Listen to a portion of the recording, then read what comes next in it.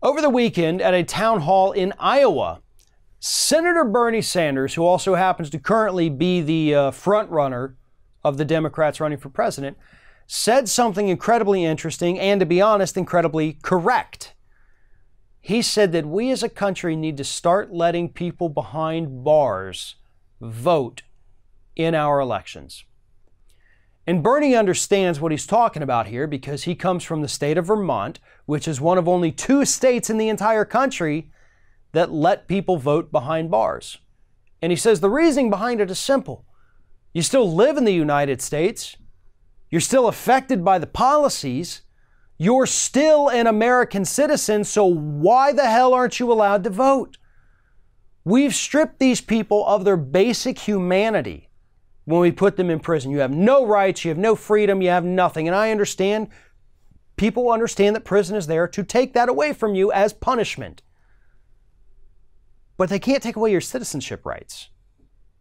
They can't strip you of being an American. If you're an American, you have a right to vote if you're of legal voting age. This really isn't even a debate.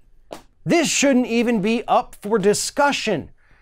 This should have been something that was done long ago, but we had ass-backwards people running the country in the early days who also believed that certain American citizens only counted as 3/5 of a person. So why are we still letting some of these state laws reflect that? You know, states founded in the 1700s, still working off some of the laws from the 1700s or 1800s. It's a different time, it's a different day, it's a different world. The laws have to change accordingly. But here in the United States, we have to get onto this conversation. And I am so happy that Bernie Sanders did this and that he brought it up.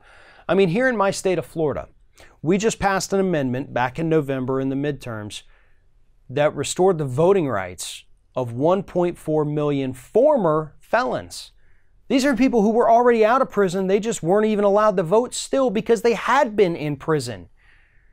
Now, Republicans that control our state have tried to block it. They're trying to stop it. They're doing everything they can to institute a modern-day poll tax to prevent these 1.4 million people from being allowed to vote. And that's wrong. And they're getting called on it. And the national media actually is focusing a little bit on what these disgusting Republicans in my state are trying to do. But nobody should ever be stripped of their right to vote. And here's the thing. I understand there's going to be some people out there who say, oh, you want somebody who went out and killed 20 children, you think they should be allowed to vote? Okay. Maybe if we start having this conversation as a country, maybe we decide to draw the line somewhere. After all, the amendment we passed down here in Florida, it only includes nonviolent offenders. Basically meaning if you murdered somebody or raped somebody, you're not getting your right to vote back. Everybody else, please step over here to register. So maybe we could put some limitations on it. Maybe, if it's needed. But I don't want to start this conversation by already conceding things. I say all of them. And I am proud of Bernie Sanders for bringing this up. And hopefully this is a narrative that the media latches onto and says, well, hold up, this makes a lot of sense. These people are still American citizens. They're housed in taxpayer-funded facilities. They're affected by the policies. They live in the United States. So why the hell aren't we letting them vote? They've made mistakes. Some more severe than others, some very minor mistakes that really have no bearing on whether or not they should be allowed to vote. But we've decided as a country that nope, it's just better to round all these people up, lump them together, the kind of bad and the very bad, all in the same cell, close them off from society, shut them off from the world, and take away every right they've ever been given. We can do better as a country, but we can't do better until we start actually having these conversations that thankfully Bernie started this past weekend.